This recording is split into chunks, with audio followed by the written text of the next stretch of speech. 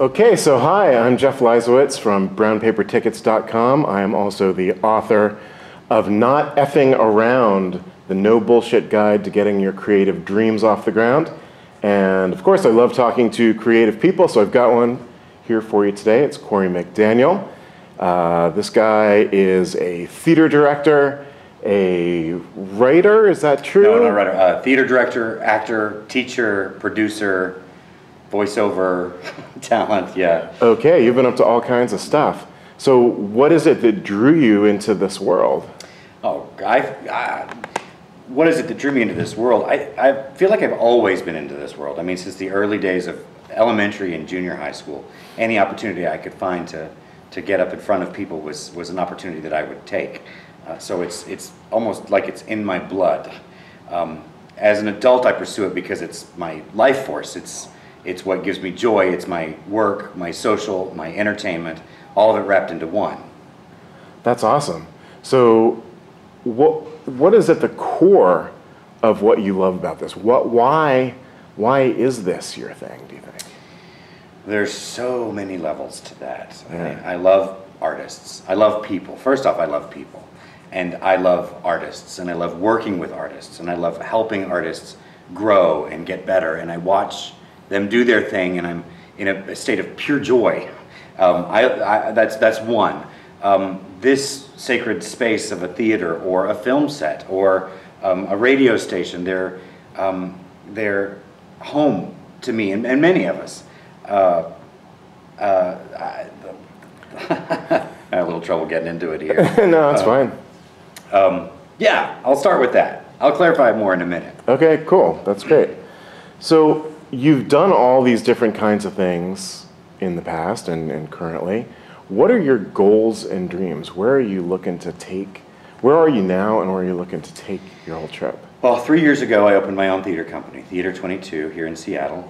We are currently running in this space our 5th main stage production.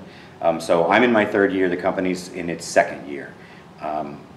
And so most of my force, energy, and career energy is being poured into this company. And because I do focus on my own career, I freelance and I still audition and I still direct for other groups around the region. But as an entity, as a company, I have a louder voice and I have the ability to work with a lot more people. And I also have the ability to give those people more opportunities to create and to work and to thrust their careers forward and upwards. And so for now, I'm putting a great deal of energy into this company, producing and directing and trying to run as if we are a functioning full-time production company in a very strong creative theatrical city. Yeah. So a lot of my goals right now are revolved around that and building Theater 22 up. That's great. Do you feel successful where you are right now? It depends on the time of day. Actually, yes, I feel extremely successful. As a young fledgling company in a city where there are so many companies at all different levels, from the large regional equity houses to the mid-size houses to the 70 small fringe companies that come and go and do. Yes, I feel like we are very successful. We've been able to stay in the black. We've been able to pay all of our bills. We've employed over 300 artists, administrators, technicians, designers in the course of the first 2 years that we've been functioning. And our art forms have been received very, very well. We've stirred conversations. We've stimulated community response. And I think that's an incredible response to a new company and to a new group of people trying to produce in such an oversaturated area. Yes, absolutely. I do feel we are successful. Good, that's great. Which makes me feel successful. Yeah. It represents who I am. It's sort of where I put all of my energy. You don't get when you produce and when you run things and entities, businesses, companies, you don't get a lot of time off. So the reward is literally the people that surround you and their experience and what you experience with them. So I'm incredibly grateful for where we're at and the following that we have and the people that walk through the doors and the production values that we're presenting. I'm very, very grateful. Yes, I think we're successful in where we're at. Cool. Congratulations. Thank you. So what have you learned about your sort of creative trip from the success that you've had? Oh, could you be more specific? There's a lot of things. I mean, I've learned things in the business side. I've learned things in the administrative side, fundraising, artistic, creative, people. It's a constant lesson in life, humility, professionalism. There are so many things to learn. And one thing that I have learned is that there's many things I've learned. I've learned that that those of us in the entertainment world and that are contributing creatively to the world, coloring the world, if you will, very sensitive and creative souls, without a lot of very creative and sensitive souls. I've learned that just because I produce and that I perhaps write the checks or that I hire or don't hire doesn't take away the fact that I'm also still deeply moved by what I see and what I do and who I work with and how those relationships work. I've learned about the community at large, what affects them and what doesn't, what they respond to and what they don't. I've learned a lot about using our voice responsibly. We have such a responsibility. It's literally, in a situation like mine, I've got this beautiful room with almost 100 seats, and I'm gonna run for a month, and I'm gonna bring a lot of people in. It's like the universe has said, here, what do you have to say? And how do you want to say it? And that responsibility is a great weight, a great joy, and is not to be taken lightly. Like, there's a lot of thought and preparation and consideration that needs to go into what you say when you have a public voice. I mean, that's one of the lessons I feel like I'm learning currently, is just the responsible use of that public voice that you have. That's huge. That's good. It can be pretty daunting. Absolutely. And a little scary. And I mean, we're still at such a growing stage that I might have directed the show, and then I might be running box one night or concessions the next night, and my hands are in everything because we're growing and they need to be. And it's a very interesting thing to be out in the lobby at intermission talking and hearing what people think of your work or your company's work or what the play is saying, and it can come in all different directions with all different opinions, and that's a beautiful place to be, but not to say that it doesn't trigger a lot of thought and consideration over what are we saying and how are we saying it. Sure. So throughout the run of these shows that you've done with this company, is there a theme that you are saying with this public voice that gets to be broadcast out there? And why is that important to you? Okay, well that answer, I think that has two answers perhaps. I think on one level we're still striving to find our voice according to what the community that we're serving wants. So that's one, because I do definitely have ideas and perceptions of what it is we want to say and how we want to say it. Sure. But I know that we're also fluid and flexible in this because we have to cater to the audience that we're serving and the community that we're serving. It's not always about what we want to do. It's about what they want us to do. So that, on one hand, it continues to mold itself. I do believe that first and foremost, my greatest desire is to be a forum where people gather and conversations are stimulated. I believe that myself and the company that I run and the people I work with, more than anything, are about community first and foremost. The first statement of our mission is to be a forum where people gather for the enlightenment and the healing of the human soul and the human condition. And this is where these topics are stimulated as a collective, together in one room where we can stand and talk about what's affecting us as a people on a planet, trying to figure it all out together, right? Yeah. And I think that that's working very well. That is very effective, because I have discovered and do continue to realize that people really just want a place to be, and they say that too in statistically speaking and in marketing. If somebody goes to a play, for example, they're not going, the play is the third reason they're going. The first reason they're going is to be a part of something bigger than they are, or to be a part of something within the community. And I think that we provide that well, and I think that we're continuing to strive to find our way to provide that well and to communicate that we have that and we're here. That's great. You are a thoughtful, articulate, and creative guy. I mean, Thank you. I don't always feel articulate. Ask my Well, at least when the camera's on. Yeah. Okay, that's cool. So I want to know more about sort of like your process. Not the specifics, but almost conceptually. Like, what does it take for someone who wants to do what you do, to get to the point where you've got a theater company, where you're putting out these shows, where you're doing this? How did you do it? I actually do have a fairly methodical process with this. And I think if I want something, and we'll take it with the company, for example, or travel, or work in different cities, or whatever it may be. When I want something, I clear the space and the time in my world to allow myself to literally imagine what my life is like being in that. And I start with an emotional place. My acting craft is sort of similar, but I'll start with an emotional place. How do I want to feel? How does it feel to be in that situation? How does it feel for me to have my own theater company? How does it feel for me to be working with the artists in town that I really want to work with? And I start there, and I let that develop, and I let that grow. And then I also structure my life in a way. One of the best pieces of advice any life coach could have ever given me was, live your life as if you're there now. And so I do, and I did.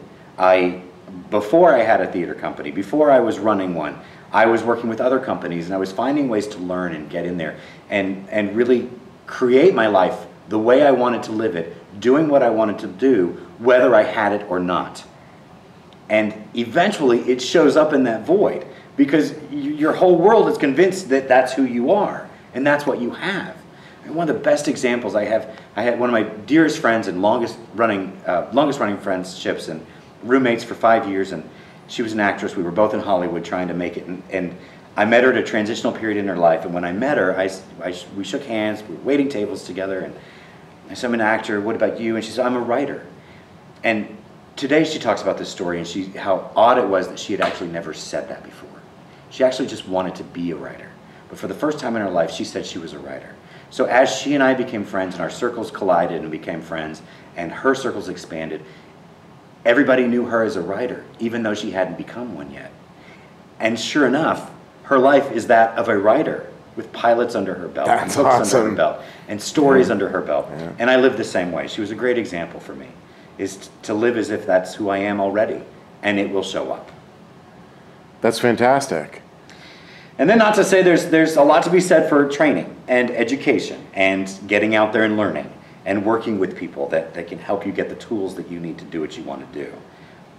So when you're visioning your future self, which, by the way, that's one of the steps in not effing around, of course. You got to see it before you can hit it. Right. But what does that look like for you? Are you meditating on this? Are you journaling about it? Are you doing like a sort of dream board type I've done thing? them all. I think one of the biggest tools I've used, I journaled most of my life since the age of 13, and that's sort of fallen more to the wayside. Now it's more of then there were phases where it was a deep meditation.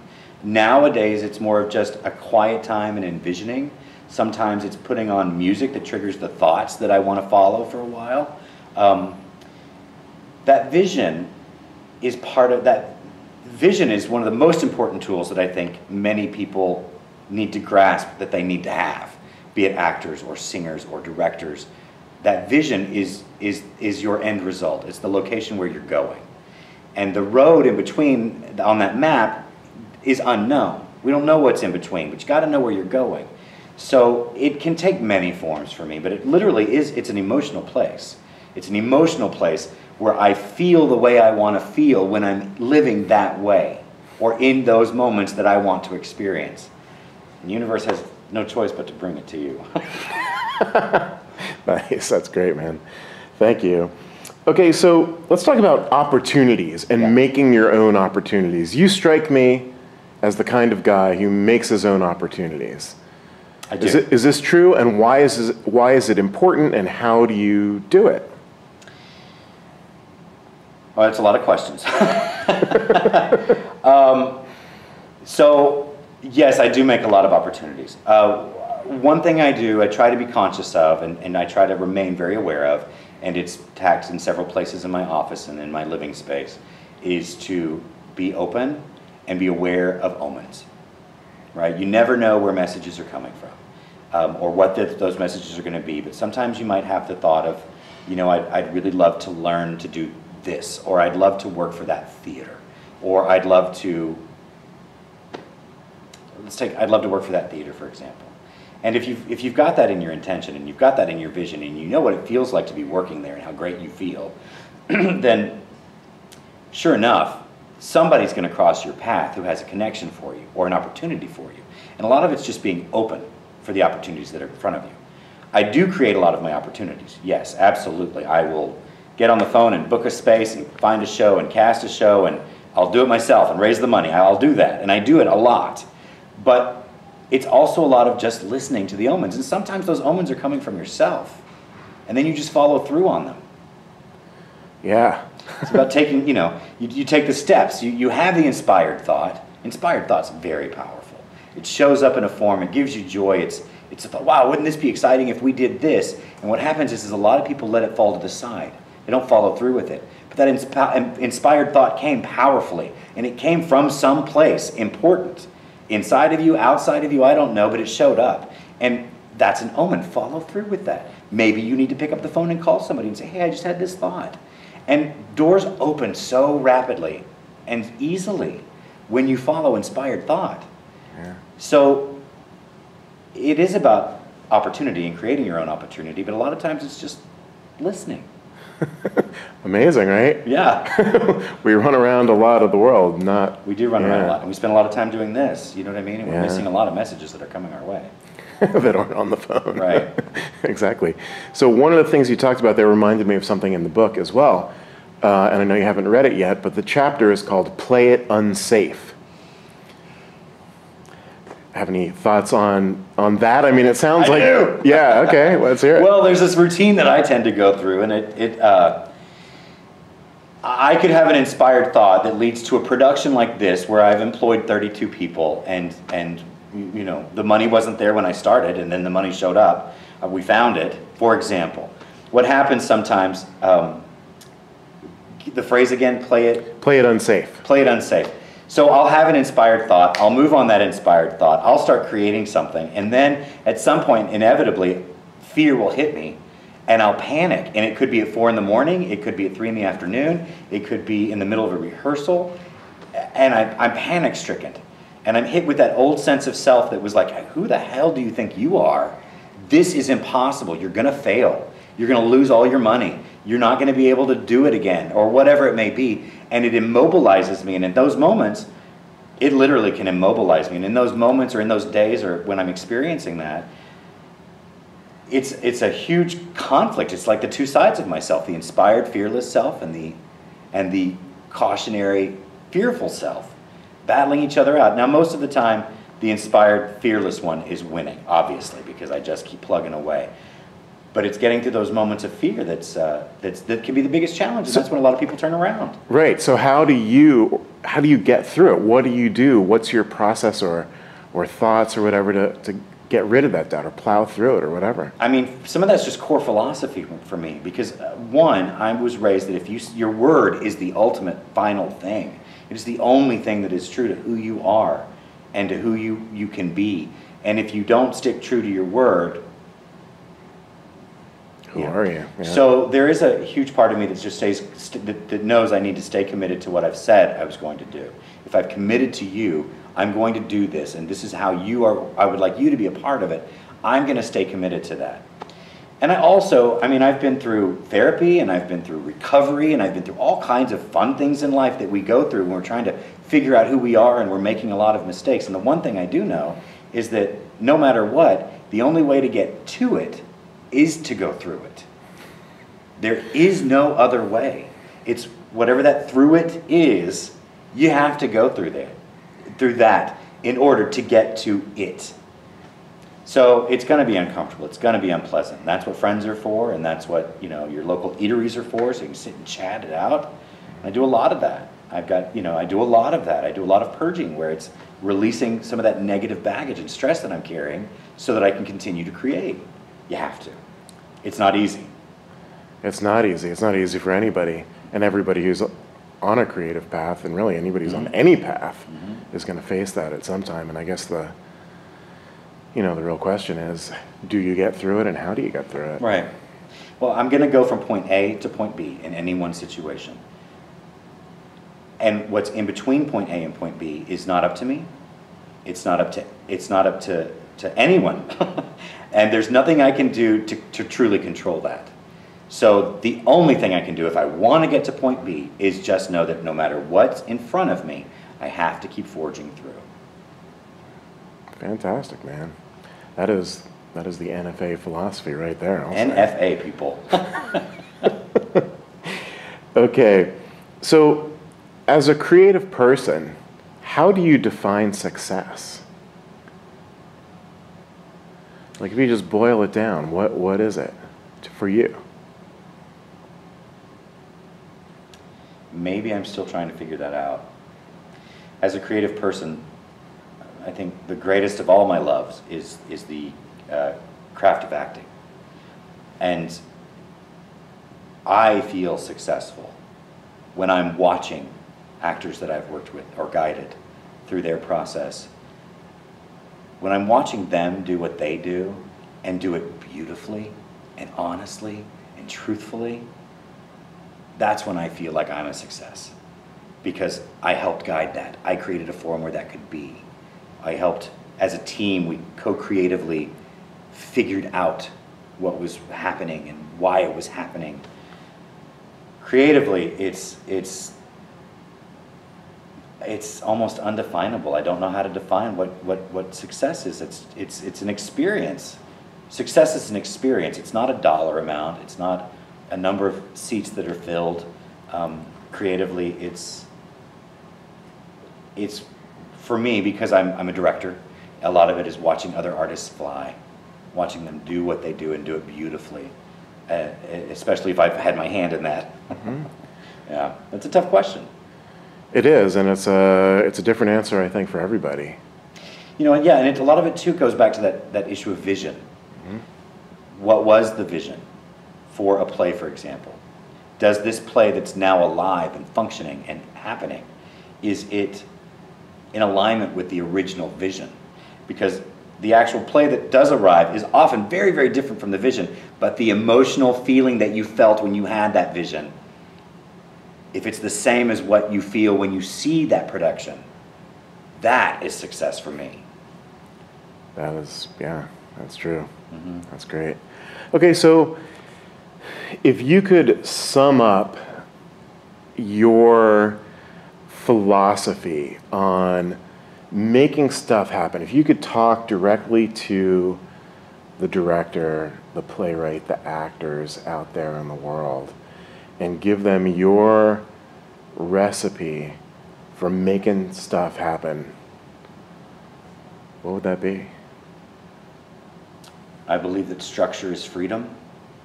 Having structure in your life is freedom. Living your life as if you're already there is freedom. Do what you say you're going to do.